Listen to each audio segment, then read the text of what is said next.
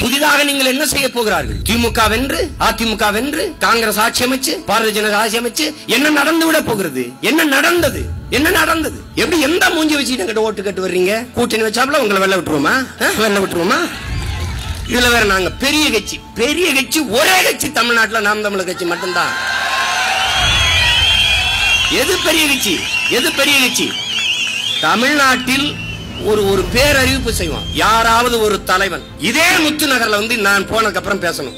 ஆனால் காசு கொடுக்காம, குவாட்டு கொடுக்காம, பிரியாணி கொடுக்காம கூட்டத்தை நிறுத்தும். அப்ப சொல்லுங்க நாங்க பெரிய கட்சின்னு. எழுச்சியும் புரட்சியுமாக எழுந்து வருகிற பிரபாகரன் என்ற பெருந்தலைவனின் புரட்சி படை,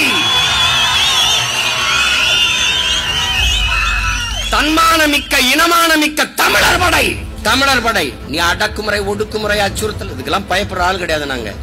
உங்க பேச்சு எல்லாரும் கேக்குறாங்க. ஆனா அது ஓட்டா வருமா? வேணா.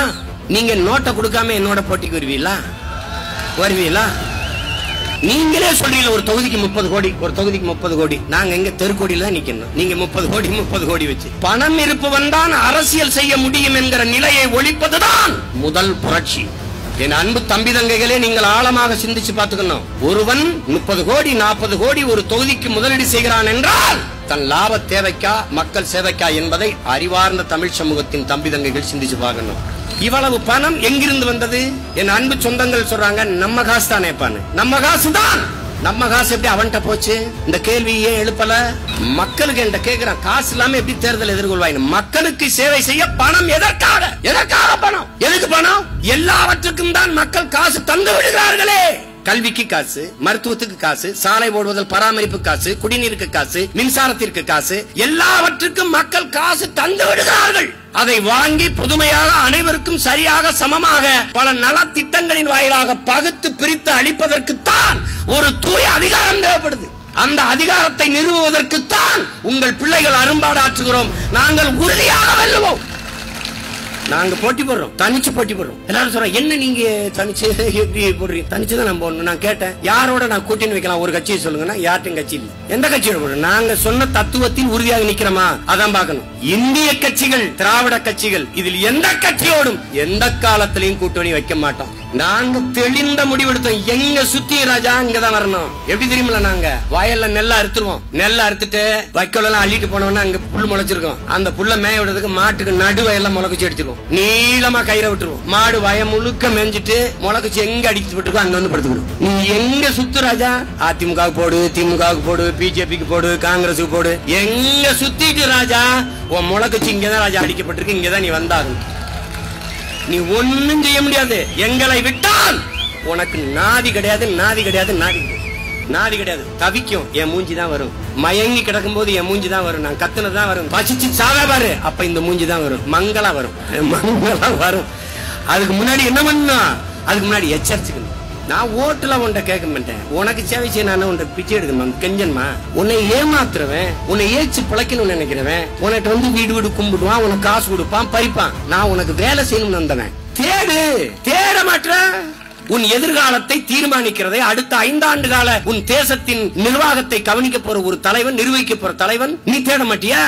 இந்த கோயிலுக்கு போனா நல்ல வரம் கிடைக்கும் போய் தேடி போய் கும்பிடுறீங்களா? சாமி அவனுக்கிட்ட வருது, நீ தானே போற.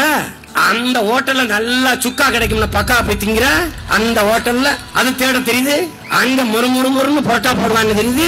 அந்த கடையில நல்ல வேட்டி இருக்கும், சட்டை இருக்கும், தேடி போய் போன உடனே ஒரு வேட்டி சட்டை வாங்கின ஒரு ஆள் சொல்லு. 10 வேட்டி எடுக்கிறது, 10 சட்டை எடுக்கிறது. போன உடனே சேலை எடுத்துட்டு வந்த ஒரு அக்கா தங்கச்சி சொல்லு, பெரியம்மா சின்னம்மா சொல்லு. 100 சேலை இழுத்து போட்டு அதுல ஒரு சேலை எடுத்துக்கிட்டு வருது.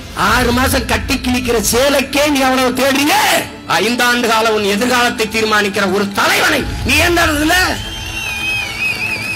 கேளு. பேச்ச கேளு. தொலைக்காட்சி காட்டல, வலையொலியில பாரு. யாரு பேச்சு சரியா இருக்கு, எவன் நேர்மையா இருப்பான், எவன் உள்ள தூய்மையோடு கத்துறான், யாரு கத்துறான். ஒரு தலைவன் பேசும்போது சட்ட வேர்த்த ஒருத்தனை காட்டு. ரத்தம் வேர்வையா கொட்ட இப்படி நெஞ்சு வெடிக்க கத்திரமே எதற்காக? உங்களை இப்படி விட்டுட்டு போக மனசு வரல. நீ எக்கேடு கட்டா எனக்கு என்ன என்று விட்டு போக முடியல. ஏன் உங்க கூட பிறந்து தொலைச்சிட்டான். இந்த இனக்கூட்டத்துல பிறந்துட்டமே விட்டுட்டு போயிட முடியாதே. அதுக்காக தான் எங்களை ஆதரிக்கிறவங்க, ஆதரிக்காதவங்க, எங்களை திட்டுறவங்க, நடிகர்கள் படத்துக்கு பதாய்க்கு பால் ஊத்துறவங்க, சூடங்காட்டுறவங்க எல்லாருக்கும் சேர்த்து தான் நாங்க போராடி கொண்டிருக்கிறோம். எங்களுக்கு வாக்கு செலுத்துறவங்க, செலுத்தாதவங்க எல்லாருக்கும் சேர்த்தான். அந்த தேடல் என் தாய் தந்தருக்கு வரலைன்னா பரவாயில்ல, என் தம்பி தங்கைகளுக்கு கட்டாயம் வர வேண்டும் என்பதுதான் எங்களுடைய விருப்பம். தேடுங்க. எங்களிலும் சிறந்த தலைவன், சிறந்த தத்துவத்தை, சிறந்த எதிர்கால திட்டங்களை கொண்டு வந்தா அவங்களுக்கு நீங்க வாக்கு செலுத்துங்க. வேணான்னு சொல்லல.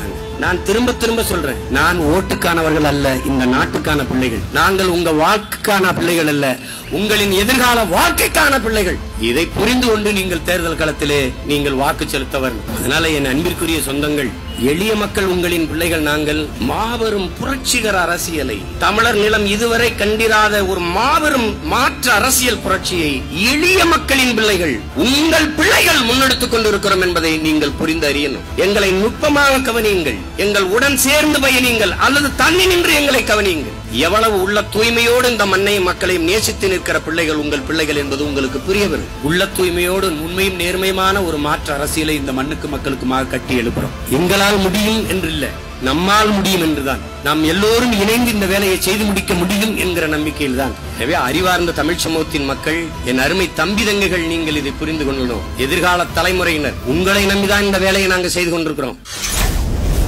இவ்வளவு அடக்குமுறை ஒடுக்குமுறையை மீறி நாங்கள் திரும்ப திரும்ப உங்களை தேடி ஓடி வருவதற்கு காரணம் என்ன?